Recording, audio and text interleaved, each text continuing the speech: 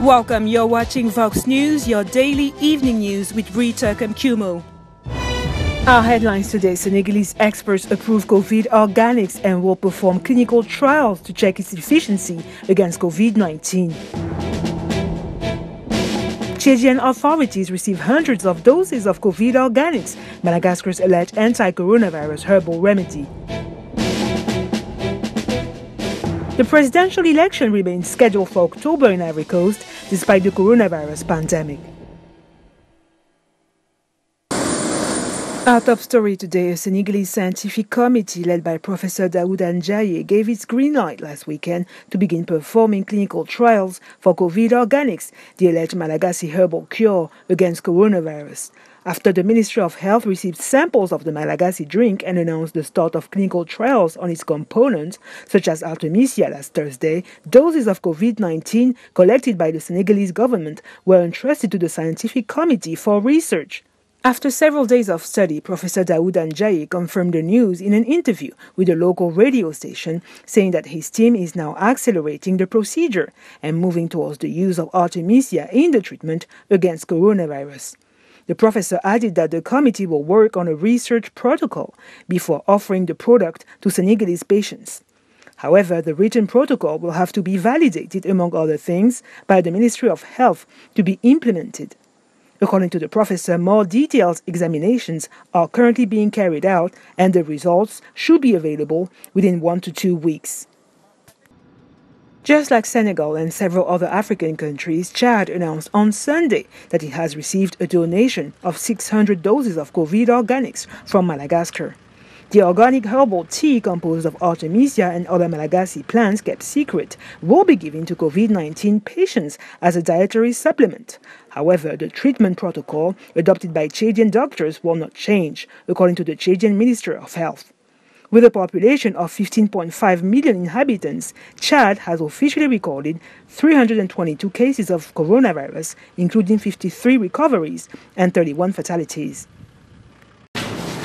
In Benin, authorities conducted mass coronavirus testing on teachers over the weekend before the reopening of schools this Monday, as part of a plan aimed at relaxing measures against the pandemic.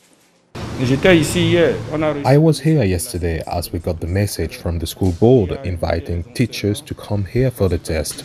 I was here yesterday. My name wasn't on the list. I had to call the board authorities, and this morning on our WhatsApp group, we were informed that there is another list. So go and see it. That's why I'm here. And now I've seen my name on the list.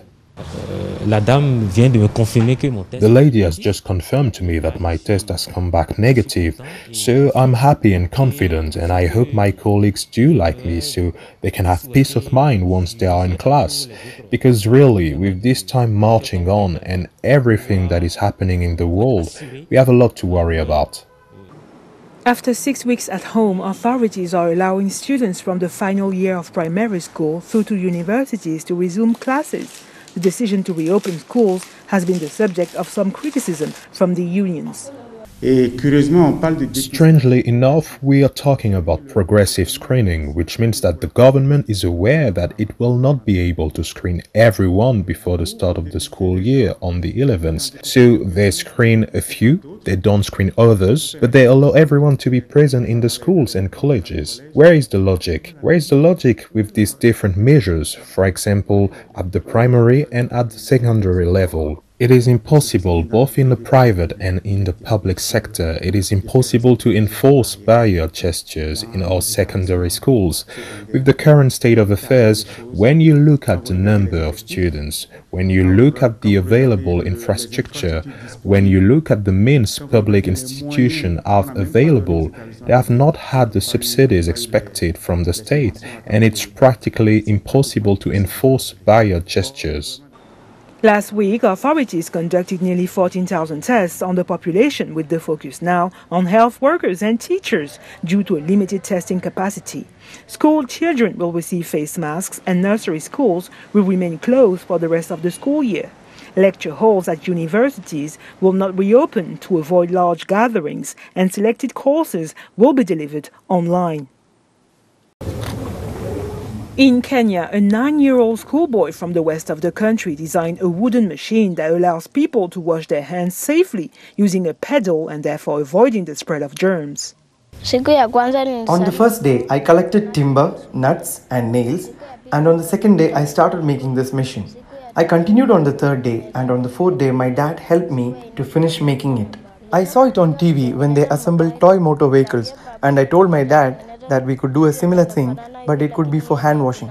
My dad went to his workplace, but when he came back from work, he found I had made this structure where you only use your legs to make water and soap come out without touching it. When he saw that, he decided to help me finish making this invention. My son came and asked me, Dad, why don't we make something that we can use for hand washing without using hands to touch it? Because the president says that the coronavirus spreads through handshakes and when you touch. What an infected person has touched, you can get infected from it too. He went to the market and saw people using jerry cans where the tap is blocked with a screw. So everyone who wants to use it had to touch it. Won't that make them catch coronavirus? When I was called to come, I saw the work he had done was marvelous and it was to help prevent the spread of coronavirus. With the machine he has made, you don't need to touch it with your hands. Instead, you use your legs to step on the wooden pedals, and you can wash without touching the machine so you don't catch the virus.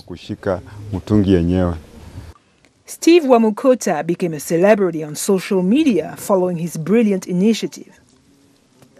On the political front, the 2020 Ivorian presidential election remains scheduled for late October, despite the coronavirus pandemic, as announced on Sunday by the Minister of Communication, Sidi Touré.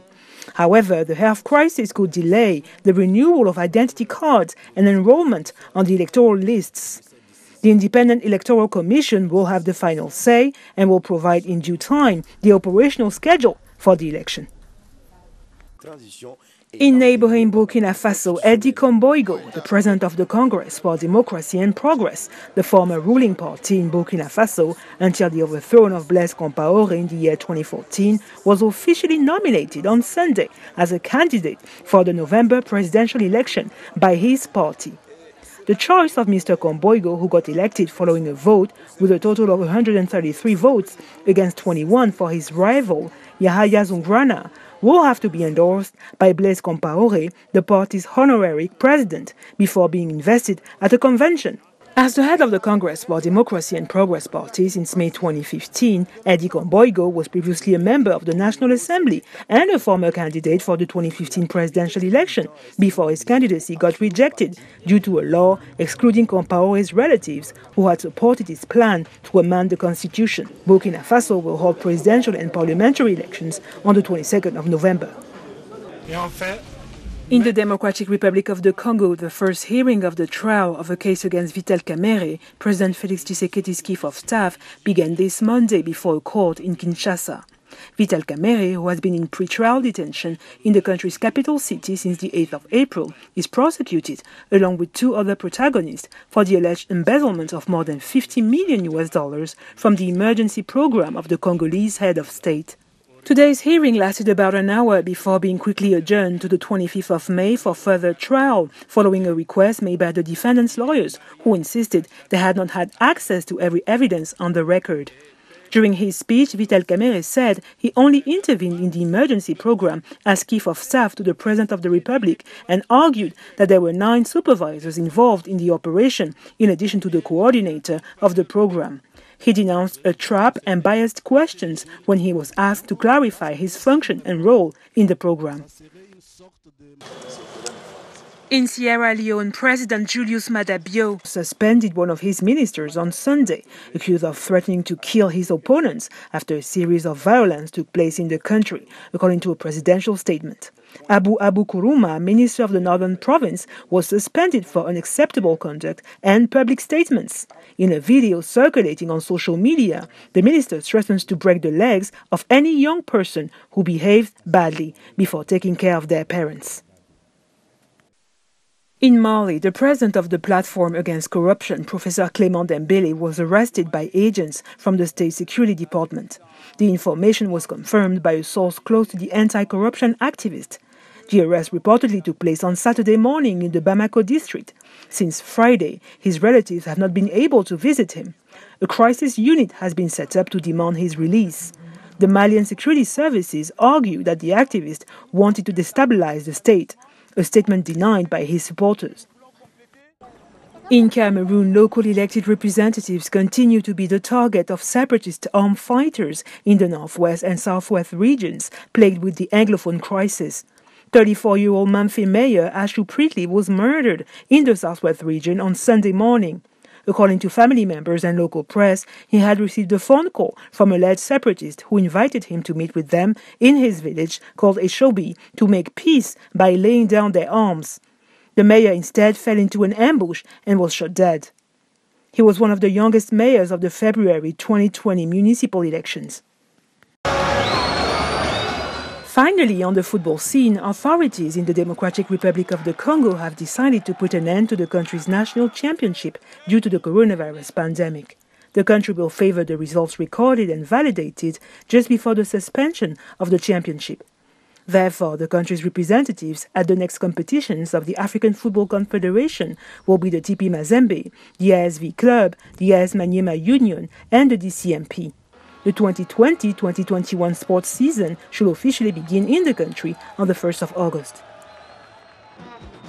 That's it for today. Thank you for watching Vox News.